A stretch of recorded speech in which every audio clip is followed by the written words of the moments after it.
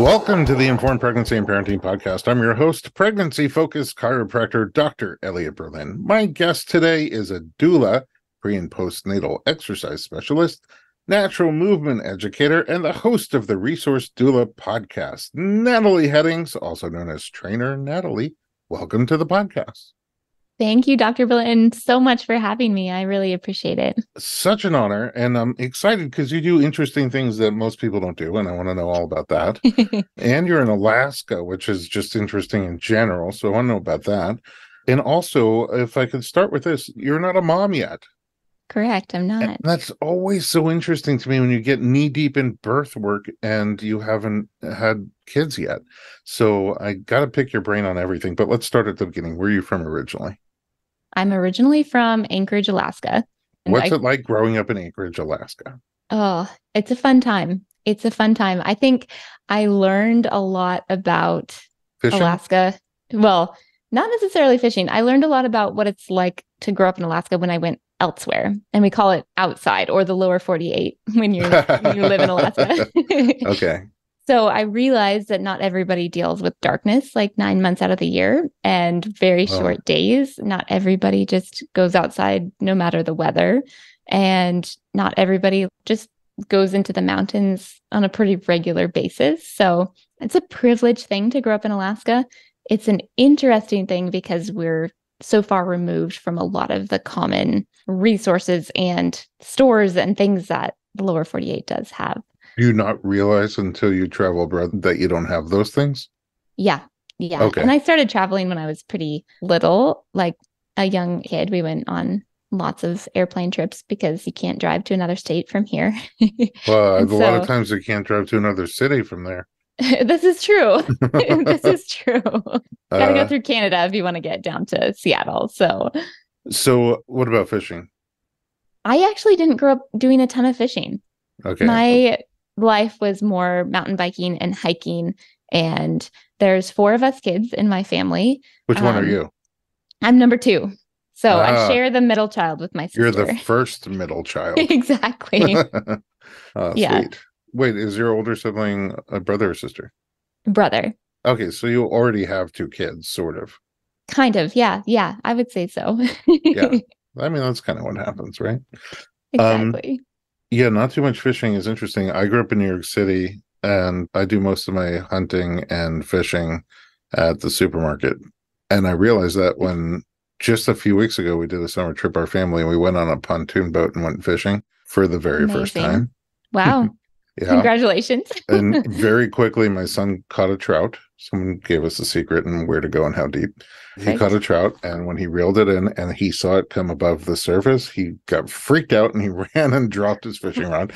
We saved it, and then we pulled it out. But once we had it out, we had no idea what to do with it.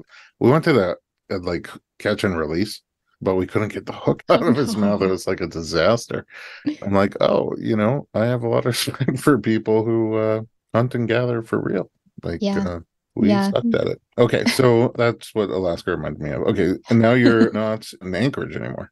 Right. Yeah, I moved about an hour north, so I didn't go too far, but I live in Palmer, Alaska now. So we call it the Matsu Valley, and it's a farming community. So back in whatever year they colonized Alaska, they brought up a bunch of farmers from the Midwest, and that's how Palmer got started. So our claim to fame is vegetables that are ginormous. Our state fair every year, they have huge cabbages and pumpkins, like 2,000-pound pumpkins. Wow. So our growing season, although it's short, we have almost 24/7 daylight. And so that's how things get so big. Oh, I was wondering, with the 9 months of darkness, how do you grow anything? Yep. But then you have several months of just almost no darkness. Yep. And we have glacial silt from the rivers that are really close to Palmer. And so we have great growing soil as well. But can you see Russia from your window? Not quite. Okay. Let's talk about, in a nutshell, we're going to get deep into all the pieces, but in a nutshell, what do you do? What kind of work do you do? So I help people move better, and I help them feel more confident in their bodies. That's the nutshell version. I guide people into more natural movement, and typically I see pregnant and postpartum people coming to find me. And typically it's when they're having an issue. Like, oh, when I sneeze, I pee my pants just a little bit and that's annoying and I don't want to do that. Or they've heard that they just need to come see me and they're not really sure why, but they come see me and they're like, oh, that's why. So I do a lot of postural work with people, breath work with people. I get them ready for delivery. So we do a lot of exercise prep for labor and then recovery prep as well. And then postpartum, we do a lot of just pelvic floor and core work to help them feel the best and move the best and recover really well post-baby. So I've been around the block a bunch now. I'm getting older, and I have never seen a school offer specialty in what you just described. Me neither. I know there's a whole bunch of programs and certifications you can do, but it sounds very unique compared to anything I've been exposed to. And I mean, I'm here in Los Angeles. We have a huge birth community with everything under the sun. Nothing exactly like that. So how did that begin and how did that progress into what it is today? That's a great question. It's a loaded question. If I tell you, I started back when I was 5 and I knew for a fact that I wanted to work with moms. For some reason, it was a calling and I was like, this is what I want to do. And I originally thought that it was going to be through nursing and doing labor and delivery, being a labor and delivery nurse or a NICU nurse. And so I actually started nursing school. I got 1 semester in, I was in clinicals and realized all of these people are expecting me to fix their problem with meds or some other modality that is not them putting any effort into helping themselves or taking responsibility for their health, which was so kind of frustrating because I had already started and I was like, oh, great. Now I have to go to a different direction. But it was really eye-opening because it helped me see that I wanted to work with people who were interested in taking responsibility for their health. And nursing is great. I respect nurses and I love them. And I would have done fine if I continued, but I took another path. So I changed my degree program to kinesiology, exercise science, and then pursued that. At the time, I was already doing doula work. Well, okay. So then again, well, now you're not 5 anymore. Exactly. Yeah. Fast forward. But I mean, you must be very young when you started to do doula work. And again, most of the doulas, not all, but most of the doulas I know have a kid first. And like, this is a calling. Mm-hmm. What happened to you? Great question. I think I was fascinated with pregnancy and anatomy was my favorite subject in school, which is now evident by me carrying around my pelvis models all the time. But I also walk into a building with my spine and people are like, interesting. Okay. Does your spine have a name? No, I never named my spine. You got to name all your the pelvis models. has a name? Yeah, her name is Polly. Polly pelvis? Mm-hmm. Yeah. Oh. I also have a Penelope. She's got all her organs. So there's a couple versions. Yeah. Yeah. I wonder if Polly ever gets jealous of Penelope. Like, She might, but she does have flexible joints and Penelope does not. So yeah. They each are special. I love that we each have to focus on our strengths. Yes. I learned that from Polly and Penelope. Okay. I'm going to think of a name for my spine. Yeah, do it. So I knew that I wanted to work with moms, right? And I was fascinated with pregnancy and knew I wanted to do something for that motherhood transition for my job. And I had this friend of mine, her name is Erin. She was a doula for probably 20 plus years. Her daughter is my age. And she would start telling me these birth stories. And I don't really know how this happened, but I would just be so absorbed in those birth stories. And she's like, I think you should take a doula course. I think you should do that. And so I was like, well, okay, sure. Like not having any expectations going into it. And then I took it. I was like, oh, this is what I'm meant to do. And so I started doula work when I was about 18 years old, which is just, it's crazy to me looking back that people trusted me enough to invite me into that birth space, not having a child myself and being an 18-year-old. But Natalie, because I know a few people that I can think of right now, some of them have gone on to become the greatest providers in doula care and childbirth education, midwifery, and some of the ones who I know who also started as teenagers or right when around the time they turned 20.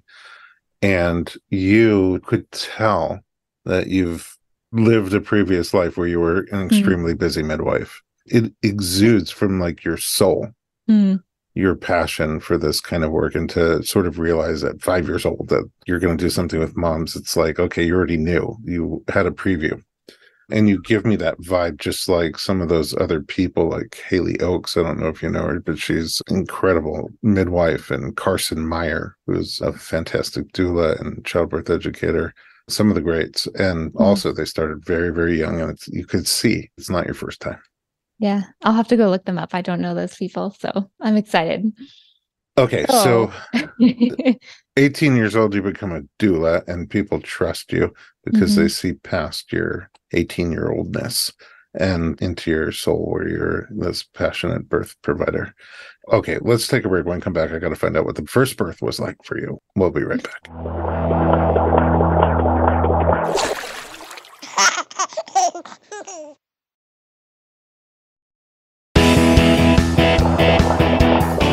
Welcome back. We are talking to Natalie Headdings. And okay, so 18 years old, you do the doula training. What's it like as an 18-year-old to go to somebody's birth? It was an amazing experience. Like, the couples that hired me in my first few months of work just allowed me into that space. They asked me questions, and I was able to use the knowledge that I had learned in my training, but also go and do research. And so it was like that first client experience that I had where I was able to say, I don't know, let me find the answer. And go and do research and come back to them. And I think that was really empowering as a provider, because I hadn't had that experience really before. And so it empowered me to say, I don't know, which I think is a really valuable thing for anybody working in the health world, to be able to say that. And I look for that in my own providers, when I'm searching. But yeah, it was transformative, I would say. I learned a lot. I learned what it was like to hold space for people. What I found interesting looking back, like, years down the road now, is my doula training didn't really give me any tools to actually advocate for my clients. And they kind of told us not to. They kind of told us never speak for your client, like don't toe that line, which is kind of unfortunate, because there are situations oftentimes in birth settings where it would have been beneficial if I had those skills, like those healthy confrontation skills, where I would have felt empowered to say something to that healthcare provider. But yeah, I would say doula work was great. I loved it. I would go to births, be up all night, and then come home, take a shower really quick, and then go to my college class and do a presentation. Back to kinesiology. Exactly. Had you seen a birth before the first birth you were at as a doula? Yeah, actually. So I saw both my younger siblings be born, which I think also lent me to crave that and learn about that and feel like that's very much normal. So I'm really thankful to my mom and my parents for allowing me in that space as well. Were they born at home? We were all born in the hospital. My older brother, my mom had an OB with him, and then she switched to a nurse midwife in the hospital with me and had the same provider for the other two as well. How old were you when the other two were born? I was 4 and 6.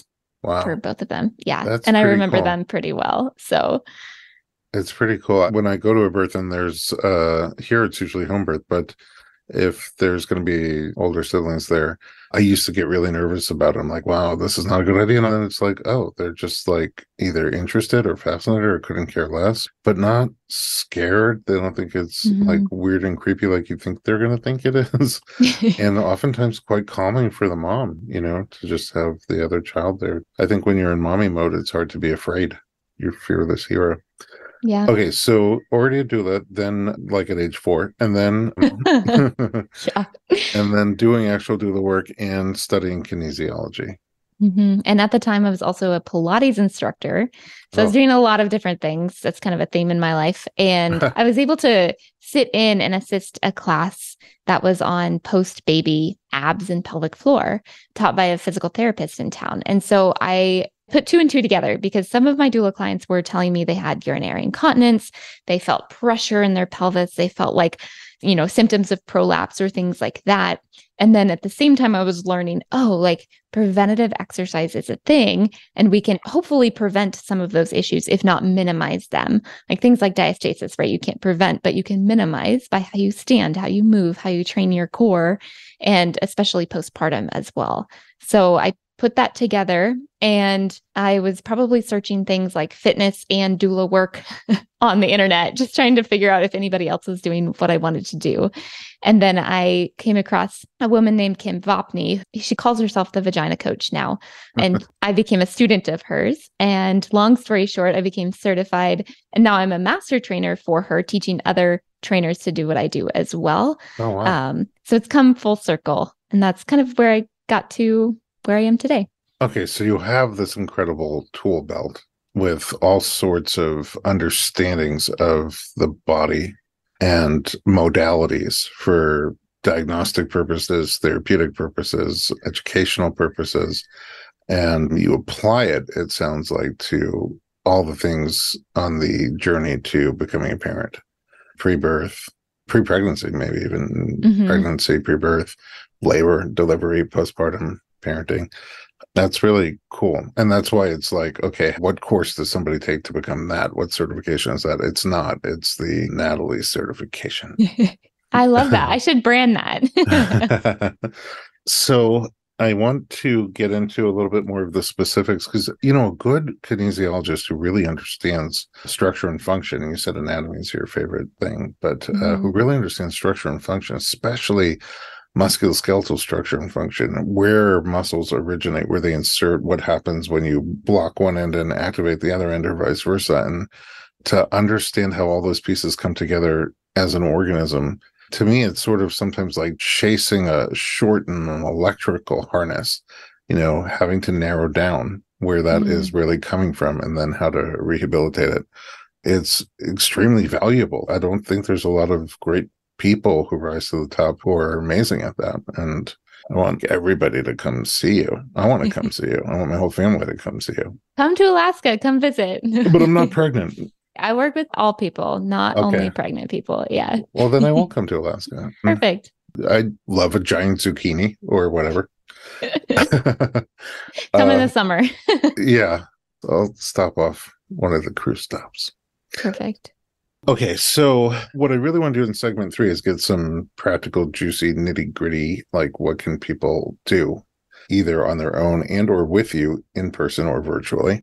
But before we get there, birth in Alaska has to be an interesting situation. I mean, I haven't spent too much time in Alaska, mostly port cities, but even the way you described it growing up, there's not a lot of the abundance of modern resources that you might have in the lower 48, as they say. How is birth there in your area? Actually, it's amazing. We have a really tight-knit group of birth professionals. So we have the highest rate of out-of-hospital birth in the nation, which is outstanding. Wow. It kind of makes sense, though. Yeah. I think part of it is due to how rural people are, potentially. And part of it has to do with how independent people move to Alaska or live in Alaska. And we do things on our own, and we don't like to outsource, which is just kind of the Alaskan way. We like to DIY everything, including birth. So there's a lot of birth centers and a lot of home birth here. Oh, so a lot of midwives then? Yes. Yep. A lot of midwives, specifically kind of in the Anchorage area and the Matsu Valley where I am, which is, you know, just a little north of Anchorage, but out in the villages where they're off the road system, there's not a lot of midwives, which is something that the local midwives are working on, which would be great. So if, you know, you're listening and you want to be a midwife in Alaska, come on up. But what happens with the rural villages is there's only like a small primary care clinic where they're not equipped for birth. And these women are being flown into Anchorage, the hub where the main hospitals are, maybe at like 36 weeks to kind of just hang out in a housing hotel situation until they have their baby, which is problematic in a lot of different ways because they're usually leaving behind their partner who has to work or take care of other children at home. So they don't have their support system and they're just sitting and waiting for their baby to come, which is stressful, and they're birthing away from their communities. And so that part is challenging. Like the access to direct entry or licensed midwives in those areas is not good currently. And so that's one of the challenges. I mean, we do have the highest out of hospital birth rate in the nation, but that only accounts for kind of the bigger cities and the areas where more of the population is. I don't even remember which city I was in Alaska. And they were just like, oh, you can't really drive anywhere and we don't have a hospital. Like, I don't know. It looked like a log cabin. And, you know, maybe you were in Ketchikan. I was definitely in Ketchikan for a bit. Yeah. And they were just like, yeah, we have a medic. Maybe I think they said. And I was like, maybe I shouldn't eat this hamburger. Anyway, it sounds pretty interesting. I always wonder here, like when there's a blizzard and someone goes into labor, you know, are they going to snowmobile it over there? Or either way, like, is mom going to snowmobile to the hospital? Is the midwife going to snowmobile to the home birth or the birth center? It's just a whole different set of factors to consider. Yeah, there's limitations for sure. From where we're standing, if more midwives can come in, then that will just continue our good rates of independent birth, I guess I should say. Have you had the urge to become a midwife? Yeah. Oh, yeah, many times. The thing that keeps me back, I think, is sleep mostly. And I love what I do. And I really enjoy helping people before and after and having that long-term relationship with people and being able to guide them through movement. And I know a lot of great midwives, so I just refer to them. Would you have given me a better segue to the third segment? I don't think so. When we come back, we're going to get into your love of what you do and find some practical tips and advice for our listeners. We'll be right back.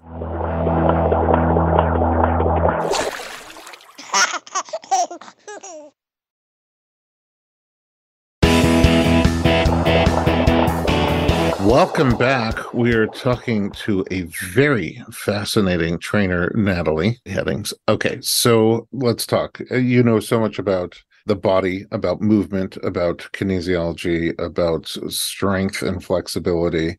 If you could, tell me, like, for each trimester, let's say there were 4 of them, like one thing that maybe is a practical tip that somebody can do to help themselves during that time period, or something to think about that people don't generally think about that maybe that they can use to get information and prepare for the next step, or in retrospect, let's say the 4th trimester, an important recovery step. Fire away. Okay. So trimester 1, generally people are exhausted. They find out they're pregnant and they kind of freak out.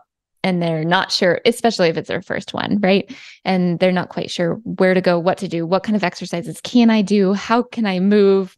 All of the things. So what I would encourage people to do in first trimester is get your mindset right first. If you're on the couch because you're nauseous, you're exhausted, take some time to work on your brain.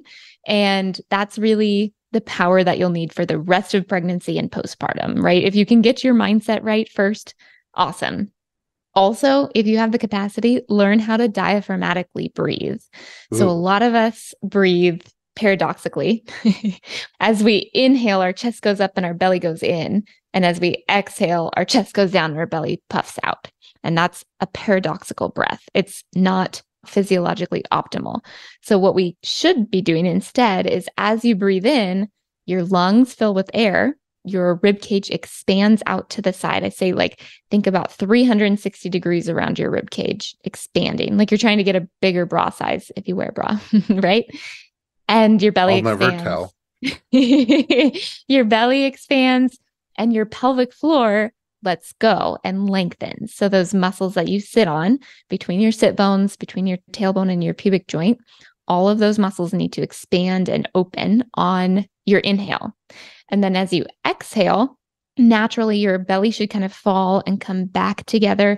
Your rib cage should come down like a closing umbrella, and your pelvic floor should naturally lift up. Oftentimes, people are doing the exact opposite with their pelvic floor. So for like a little cue to think about, I really like pick up a blueberry with your vagina as you're exhaling. So you're lifting up and in with the pelvic floor. Or you could think about, if you don't have a vagina, you can think about stopping the flow of urine or holding in a fart. That's another way to do it. Pulling up and in. Yeah. I could do this with my kids. Yeah, exactly. You should. They should know about pelvic floor long Yeah. before they're Yeah. teenagers, right? They don't love fruit, but farts. Perfect. Perfect. Teach them while they're young. So then trimester 2, generally people are feeling a lot more energy, right? And so I would prioritize strength training. If I told you to do anything, it would be change to minimal footwear, which we didn't even talk about feet yet. That's my whole other branch of my company, and my passion is footwear and feet. So switch to minimal footwear, get your feet strong. So you're saying wear less supportive? Correct. Yeah. Oh my gosh, this is going to be another episode. It can be. I mean, yeah, it's going to have to be. Okay. So the less support we have on our feet, the stronger our feet become. The more support we put them in, the more stable and stiff shoes we wear, the weaker our feet get. And our feet are our foundation below our pelvic floor. The pelvic floor is the next foundation. So take your shoes off, number 1. There might be truth to saying, barefoot in the kitchen while pregnant. Yeah. So switch to minimal footwear and start strength training as much as you can. And the whole don't lift over 25 pounds, kind of old news. Of course, check with your provider and everything. But oftentimes people's toddlers weigh more than that. And they're picking them up, putting them over their shoulders, right? Taking them out, doing different things. So you mean pick up things. With the next one?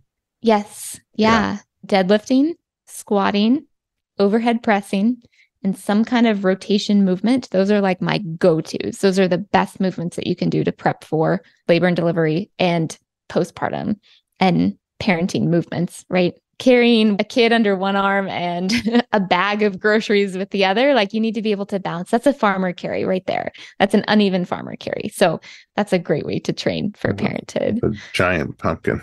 Yeah, exactly. And then trimester 3 is more about preparing, right? You're kind of focusing in, you're probably nesting a little bit. And so focusing more on labor prep positions. So things that you would do that mimic labor positions. If you're going to be on your all fours, you should probably do some exercises on your all fours to make sure you're comfortable and strong in that position, right? If you're on your side, if you want to push sideline, maybe potentially, depending on how you feel, you might want to do some sideline leg lifts so that your hip is strong for that position. You don't know how long you're going to hold that position. If you want to move in labor, if you want to squat in labor, which I recommend, start squatting now. And so I heard Kylie say this on the podcast in a previous episode, we birth how we live. And if you are moving well and moving naturally in your life, you're going to move well and birth naturally through that movement. So motion is lotion is another thing that I oftentimes say to my clients. The more movement, the better for labor, especially, right? And so if you can get used to those movements in your pregnancy or even before, that would be ideal. Then you're going to be ready. Your body's like, oh yeah, I got this. I know how to move well. So.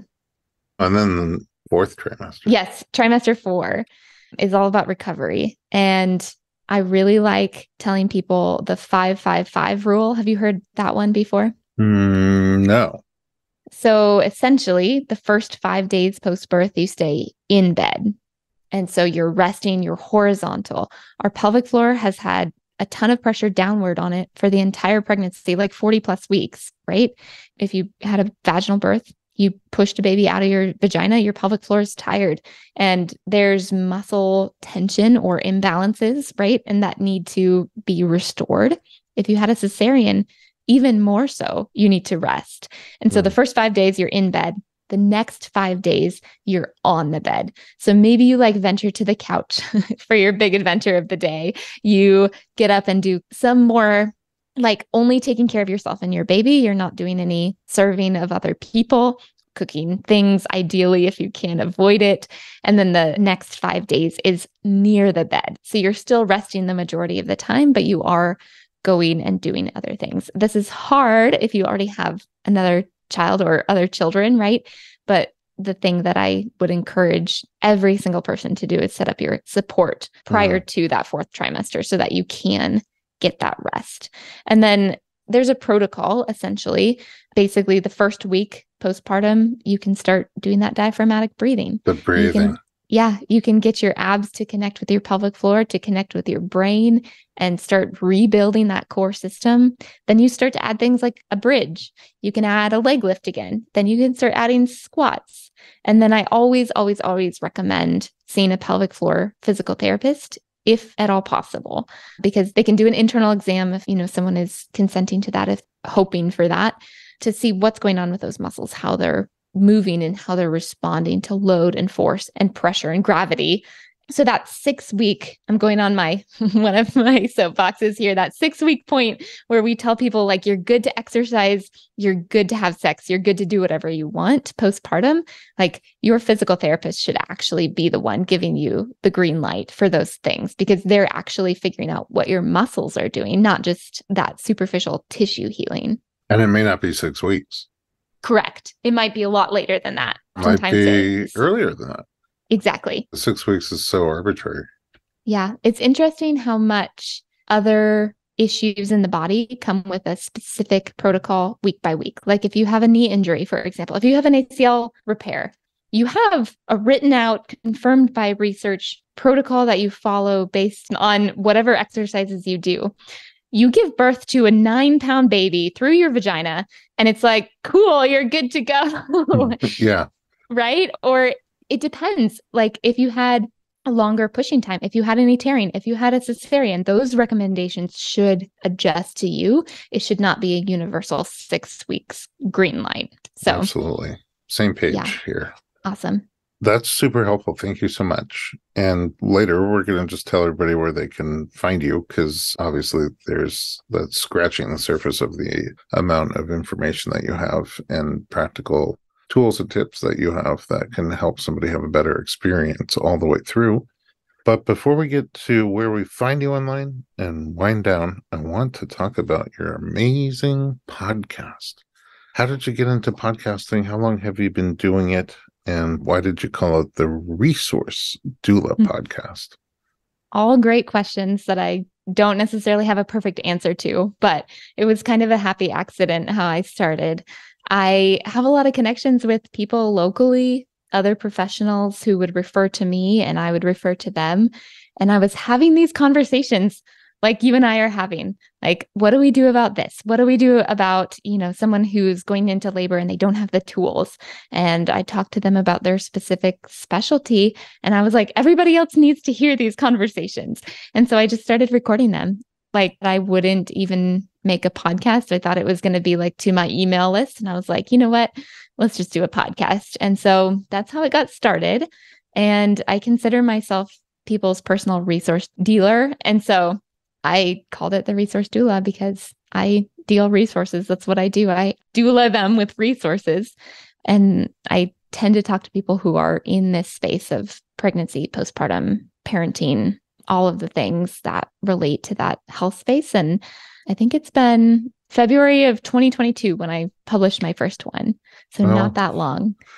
Yeah. But, you were gracious enough to have me as a guest on your podcast. And I love your interview style. Like you ask really good questions that sort of bring out helpful answers to the listener. And I feel like you have a great way of thinking like a listener and asking the questions that they want to know the answers to. I appreciate that.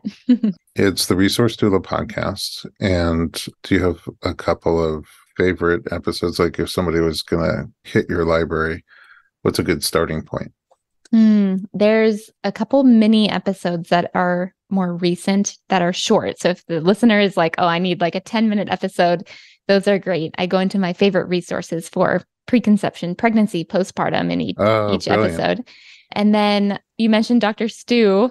In our interview, I had him on the podcast not too long ago. And then if people are more curious about foot health, I interviewed a podiatrist out of Australia. His name is Andy Bryant. So that one is called The Truth About Feet. So that's a really good one as well. But there's a ton of amazing interviews. Okay, I'm going to have to listen to that one because I'm very curious about what you were saying, which is, I think to some degree counter to conventional wisdom. Mm-hmm. And I'm sure there's a tremendous amount behind it. And I don't like to be behind the times. So I'm going to listen to that. Get with the times, Dr. Berlin. But I'm also, after I listen to that and do a little research, have you back and do some foot talk. That would be great. I would love that. Any closing thoughts? I would like to echo what I hear every mom and every guest I've ever had on my podcast say is you are the expert on your own body. So trust it and trust your instincts because you're going to make the right decision. No matter what that decision is, you're going to make the right decision for you, for your baby, for your family. And there's a mama instinct for a reason. So give it a chance and trust it. Powerful and true. Thank you.